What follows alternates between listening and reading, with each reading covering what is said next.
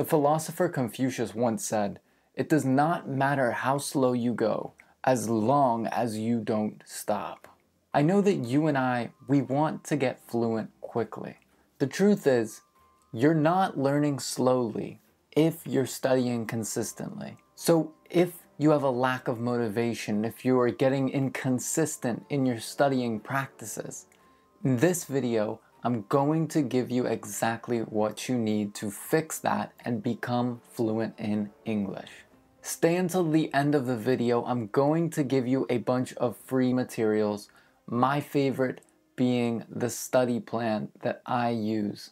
So going over the input and output methods, we'll talk about input methods first. One obvious one for beginners is beginner stories.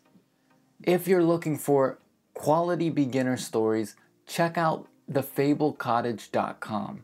This is my favorite site to go to when I'm still in the A1, A2 stages of learning a language.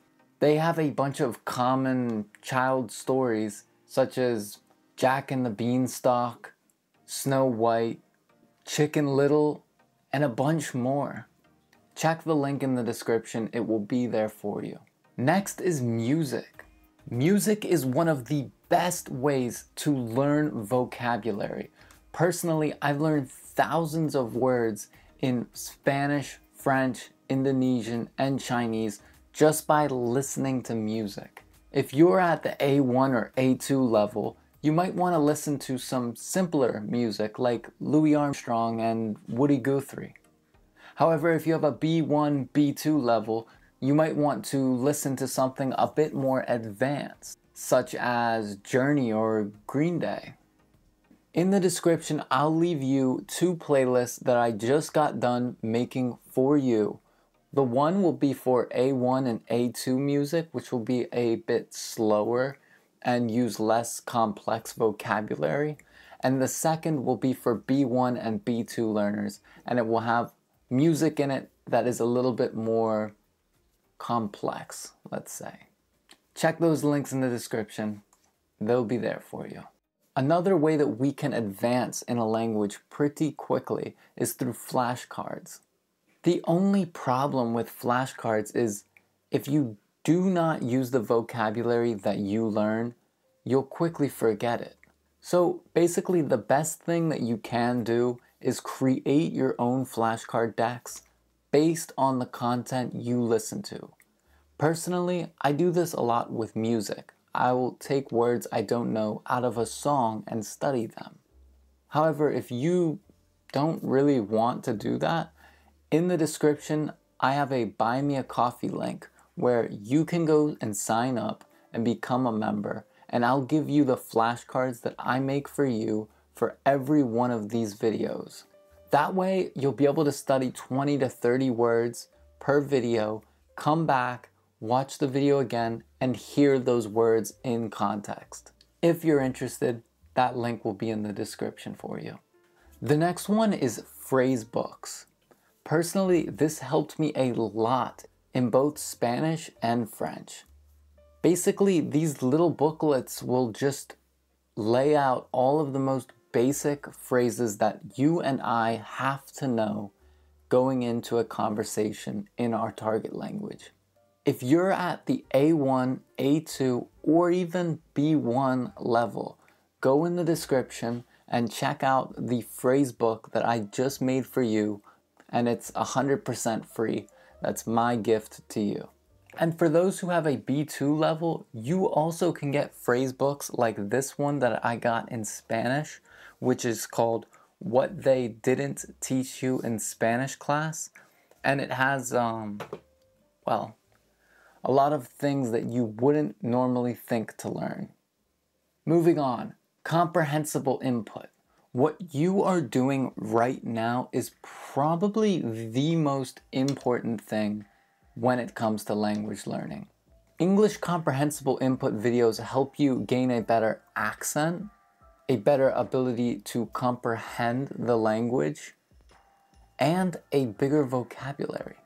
This channel here is mostly for people with an A2, B1, and B2 level in English.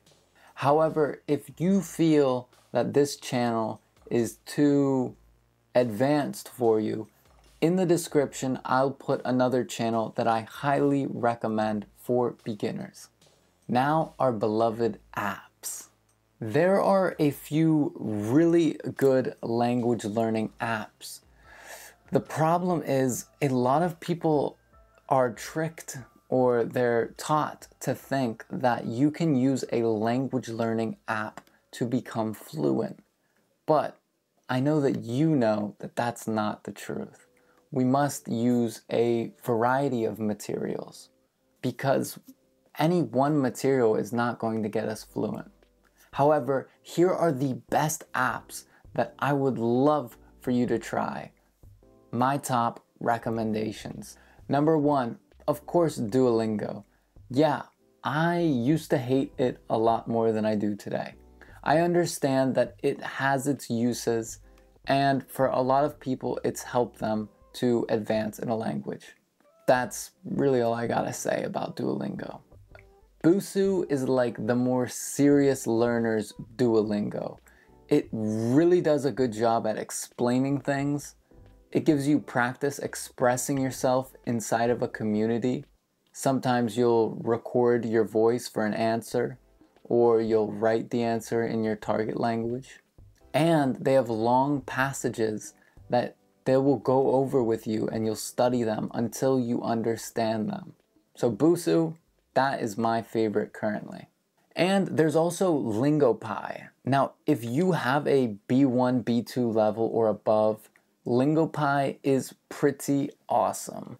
Basically, it's an extension to Netflix, and it helps us be able to see our target language and our native language at the same time by giving us subtitles with both.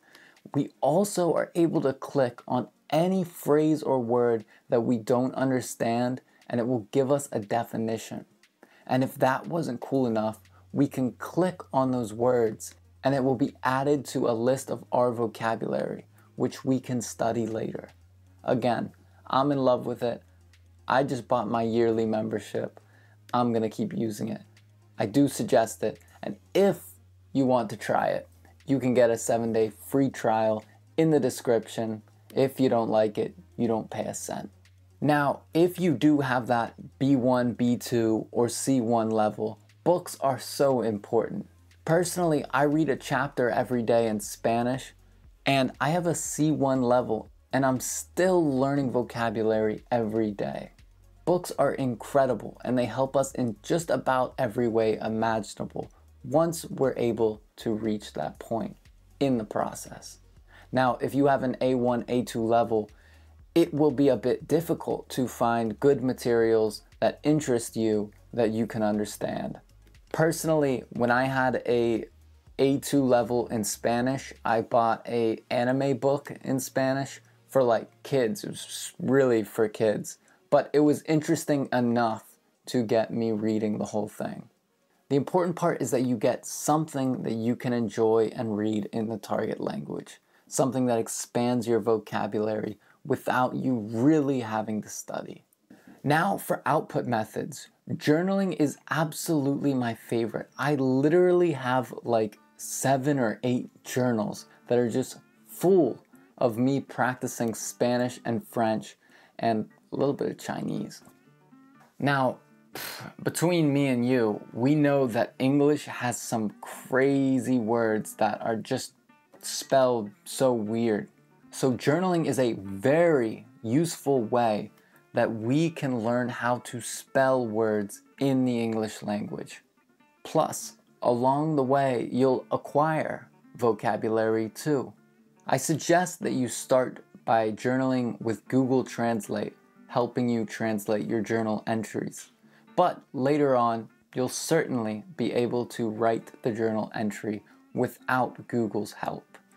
The next output method is getting a HelloTalk partner.